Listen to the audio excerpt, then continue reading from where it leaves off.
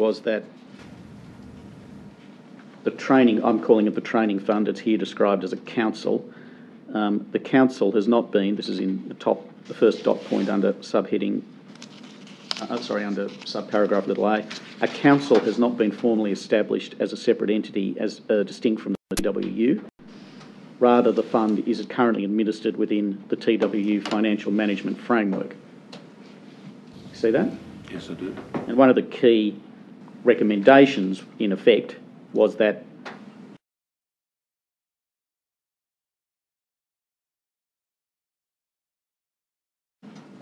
the, as they call it, the council or the training fund should be separated from the TWU.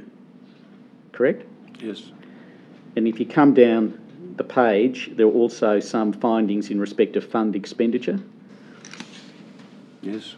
And I'll draw your attention in particular to the third dot point in subparagraph B, which noted that there was no documentation in place defining attributes of expenditure to facilitate its classification between general TWU expenditure and fund expenditure. And yes. The finding goes on, as a result, determining the rationale for decision making for such expenditure is difficult to obtain. See that? Yes. And then, can we come to the heading recommendations? It's on page 46.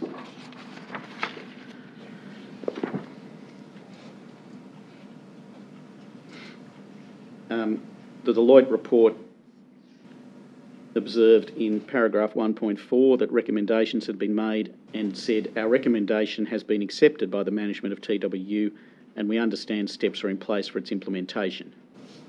See that? Yes. And the report was publicly released at the time by the TWU. Yes. And in fact,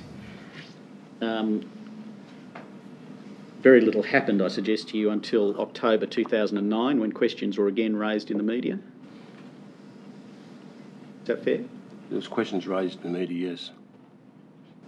Well, remember yesterday I took you to a newspaper article that seemed to be in The Age and the Sydney Morning Herald that went into, again, raised questions about the training fund? Yes. And that was in October 2009? Yes. So some 2 years had passed since the matter was first raised in the Sunday show. Mr. Sturgeon, I've done my best for those recommendations to be taken up upon taking office on the 3rd of March 2009. All right. So I can't speak about what happened prior to 2009. Yes, fair point. You were only State Secretary from March 2009, but I'm just trying to work out what the history of events was, that's all. I'm not trying to say who was doing what, but my only point is this. We then reach October 2009, and at that point, for whatever reason, not very much had happened, and you and others, including in the National Union, were trying fairly quickly to appoint some independent directors and otherwise get TCHO set up and running. I wouldn't characterise that as being as a result of the media reports. It was just a coincidence, was it? Well, obviously so. Right.